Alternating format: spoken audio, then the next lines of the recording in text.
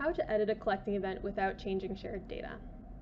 The collecting event table in Arctos is where we keep all of our verbatim information as well as all of our temporal data.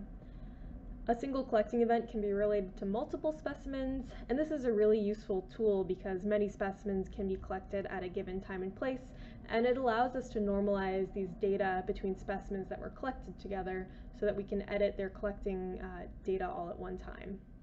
However, because of this, it's also really easy to inadvertently change data for many specimens when you only really want to edit a single specimen record. And this tutorial is going to walk you through one of the ways that we can do this for a single record. So here I am at my catalog record. What I want to do right now is to update my verbatim fields to reflect the data that I can see on the tag of this particular cotton rat. So first I need to go into Edit Location. I'll open up my collecting event in a new tab. And immediately I can see that this cotton rat shares a collecting event with two other mammal specimens that I don't want to edit at this particular time because I haven't actually gone and checked those tags. I'm going to scroll down and I'm going to use these clone event buttons right here. Cloning an event essentially just duplicates all of my event data into a new event that I can then edit without fear. So I've got two options for this.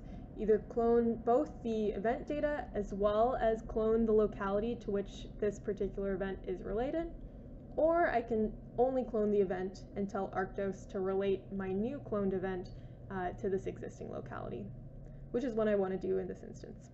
So I'm going to hit Clone Event,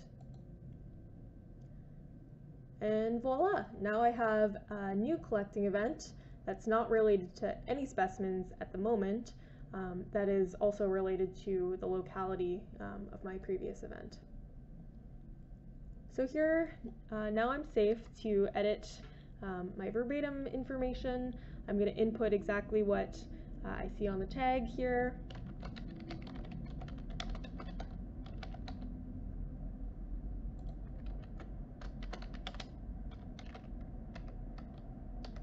And while I'm at it, I'll edit my began and ended dates so that they play nicer with the data aggregators. I'll hit save. And now all that's left to do is relate this new cloned event to my cotton rat specimen.